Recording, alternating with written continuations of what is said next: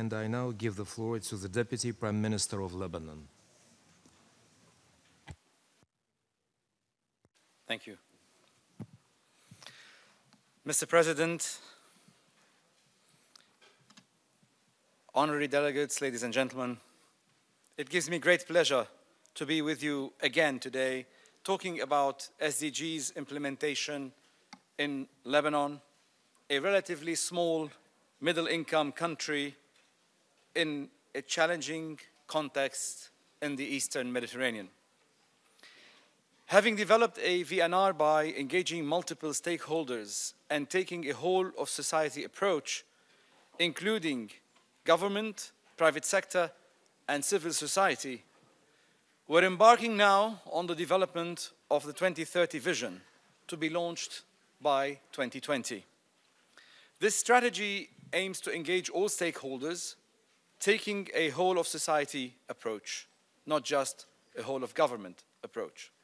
For a country such as Lebanon, facing challenges at multiple levels, including a refugee population being the largest in the world compared to its population,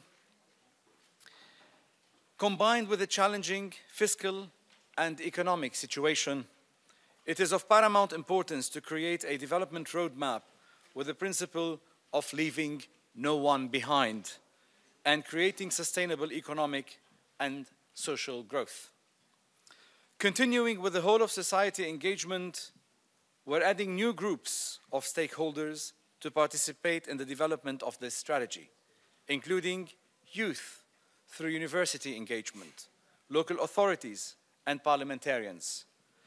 Localizing SDGs and ensuring commitment at all levels of society will help us in the implementation stage immensely.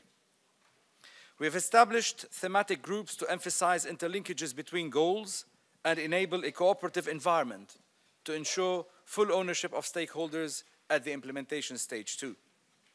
The Sustainable Development Strategy for Lebanon will act as a platform and a roadmap for consecutive governments to adapt as an executive plan for development linked with the legislative authorities, as our parliamentarians are already engaged to ensure the right legislative program being put in place.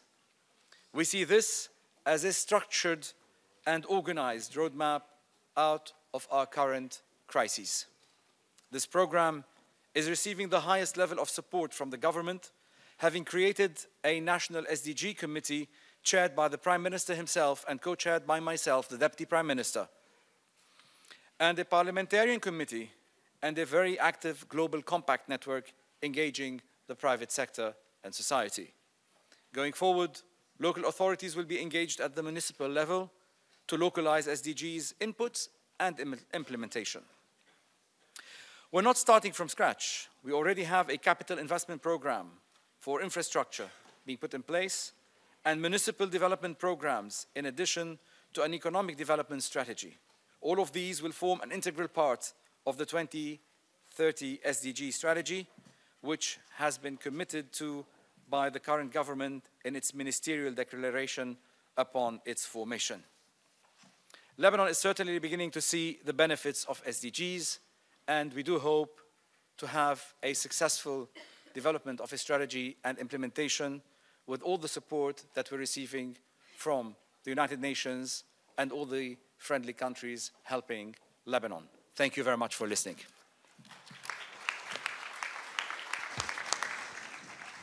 I thank the Deputy Prime Minister of Lebanon.